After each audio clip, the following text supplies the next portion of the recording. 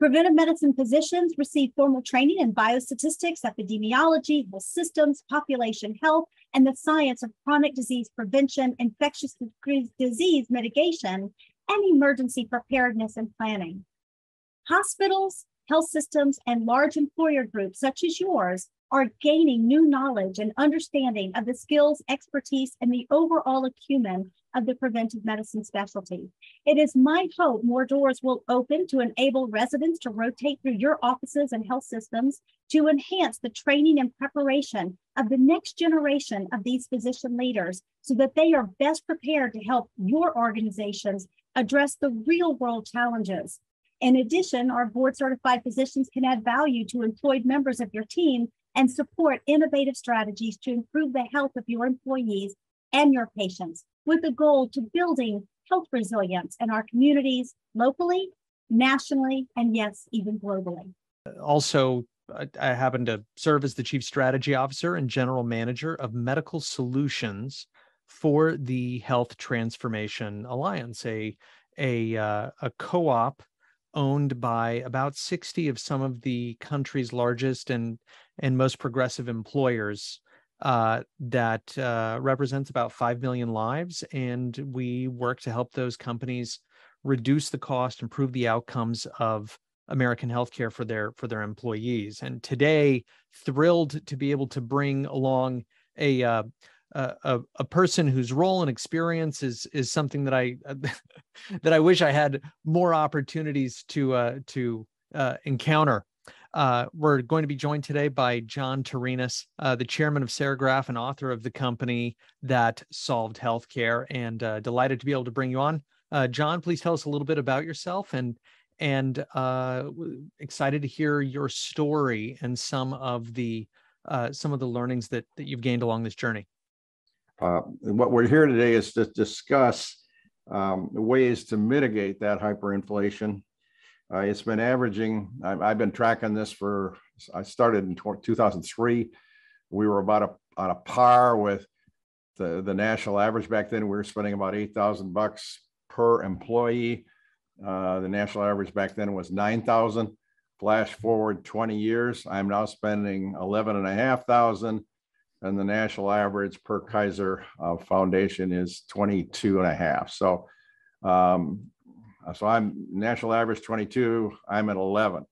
If I were at 22, it would be costing my company another $4 million a year. And we don't have the money. We probably wouldn't be here. A little bit about Ceregraph to prime the pump. It's a combination of printing and manufacturing company. So you get in your car, we make the face of your instrument cluster. If you buy a Whirlpool clothes washer, we make the control panel. You buy a Ping golf club, the graphics are ours. So we make graphic components.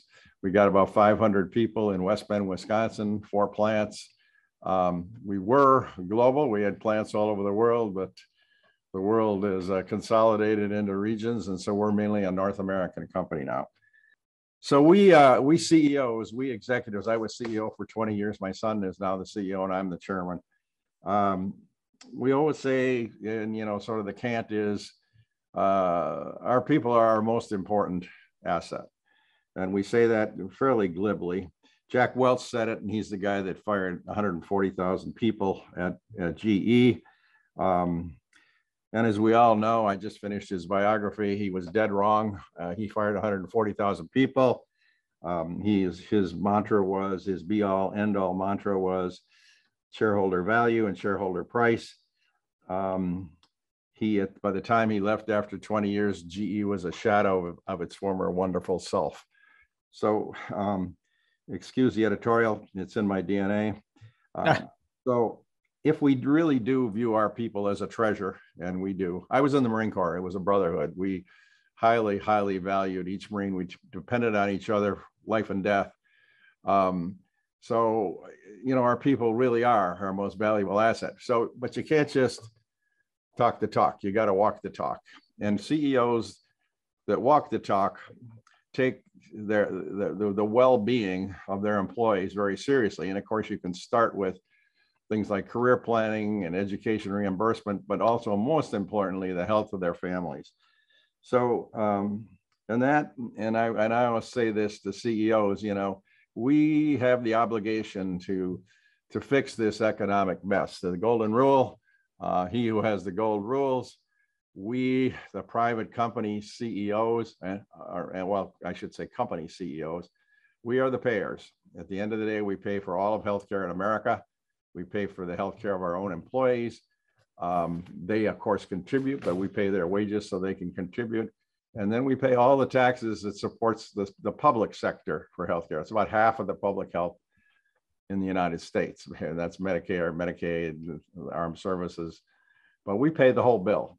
So if anybody's going to fix this, and anybody should have a motivation to fix it, it should be the CEOs. We're hired to solve complex problems. And so the people with a good background in problem solving and in business models and business problem solving ought to be able to get after this. And I'm here to tell you that it can be solved. So at Serigraph, so I told you the national inflation average over the last 20 years is 8+%. At Serigraph, it's about 2.2. So that is an enormous difference. One thought that sort of comes top of mind is sort of the I don't know if it was a Drucker adage or not, but what gets measured gets managed. And I think, you and I have even discussed this before, that we sort of swim in a sea of irrelevant information that's delivered up a lot of times by brokers or carriers or PBMs. And as somebody, especially as a CEO, you're having to track performance across so many areas of your business. Mm-hmm. What are the key KPIs that CEOs ought to be tracking in healthcare? Well, I get a monthly report on every line item in our health costs. Obviously, I don't get real granular, but so I know what our stop loss costs in a given month. I know what our drug cost is in a given month. So it's sort of big picture, but it tells me what's tracking and what's not tracking. So you're right. You get what you measure is what you get. And so you got to have the metrics. And we, I know exactly, let me go sideways. I talked to a lot of CEOs, because I was one, and I'm a friendly guy. And they'd say, geez, my health costs are going crazy. Yeah. And I say, well, how much are they? How much are you paying per employee? And they go, well, I don't really know, but I know they're out of control. And I go, well, don't you think you better start managing like you manage every other side of your business? Yeah. And a lot of companies, by the way, have over the last 20 years have gotten aggressive and creative about their health costs. And they're mostly self-insured. So they're underwriting the risk. You got a risk, you better manage it, right? 100%. You're keeping people out of the hospital, and everybody with a half a brain in their head knows hospitals are very dangerous places. They're very expensive places. I lost a brother to sepsis at a big hospital in Madison. So you don't want them in hospitals. And if you got smart employees, they don't want to be there. You got lower charges on your deductibles and coinsurance. In our case, there's all kinds of free stuff. We actually took it too far. Free surgeries. I mean, no deductibles. We have free primary care, obviously, in our clinics, free physicals. If you'll use generic drugs, they're free.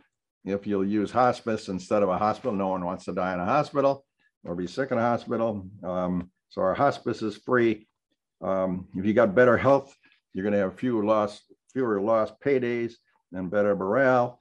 I saw a number once that a healthy couple in retirement versus an unhealthy saves about $250,000.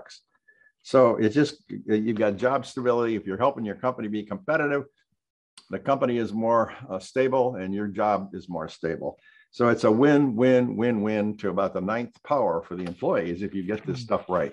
When we started doing things like, on-site clinics, we didn't know if they were really going to save costs, but we know now. We've been doing, a lot of employers have been doing this for 20 years, and I got the numbers. I'm inflating at 2%. I've talked to a guy the other day that was at 1% with an on-site clinic and aggressive plan versus 8 across the board. So when we did some of this stuff early on, it was taking a leap of faith. If we do the right thing, it's probably going to pay off on the economic side. But you don't have to guess anymore. It does pay off. On-site clinics pay off. Self-insurance pays off. Direct contracts pay off. All this stuff works. And we're My company is just one living example of it. And there's many, many more now. You're going to hear from Breakbush Chicken later in this conference. I've been over there. I do a lot of benchmarking. I go over and check out the leading innovators, and you're going to hear the similar story from them. What are the main things that CEOs who are successful here are doing that others are not? When you talk to peers who are oblivious, like, is it paying attention to data? Is it taking action, experimenting? What are some of the key attributes that separate those from those who are winning? Right. So theoretically, this is with your second or third biggest spend. This ought to be a matter that goes as high as the board of directors. And so certainly the C-suite has to get involved in these issues, because it's sort of a yin and a yang with healthcare. You got to manage it from the top, but you can't. I can't manage everything from the top. It's got to be a yin and a yang. So I tell my people, hey, you got to help me manage this. We got to co-manage this. You manage from the bottom up with the lives of your family, and you be smart consumers, both in terms of how much of it you use and at what prices you use it. And you manage from the bottom up, and we'll manage from the top down and bring it all together in a nice package. So those CEOs ought to be talking to other CEOs who are doing this stuff.